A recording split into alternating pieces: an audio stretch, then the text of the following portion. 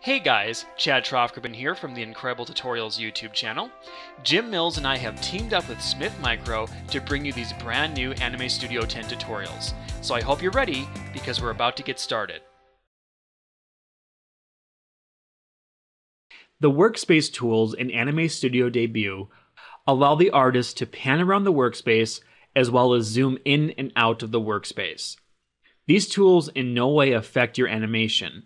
They are simply for you when you are working on your project. The two tools I will cover here are pretty easy to use. So, let's get started. The Pan tool allows you to pan around your workspace. So let's select the Pan tool and come over here to our project. Click and hold down your left mouse button and move the mouse around. You can see we can pan around the workspace, giving you a different view of what's going on. If you have another tool in hand and you still want to pan around the workspace, you can do so by holding down the right mouse button.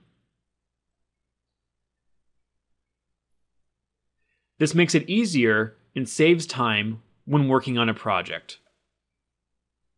The Zoom tool allows you to zoom in and out on your workspace. To use this tool, select the magnifying glass and come over here to your canvas. Hold down your left mouse button and go from left to right to zoom out and in.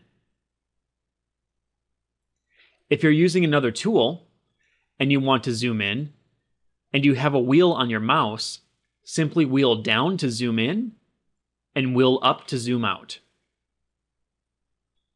And those are the workspace tools you'll find in Anime Studio Debut. If you would like more information on Anime Studio, please check out the official Anime Studio website. Thanks for watching, guys. I have many more new Anime Studio 9 tutorials out there, so make sure to check them out, and I'll see you next time.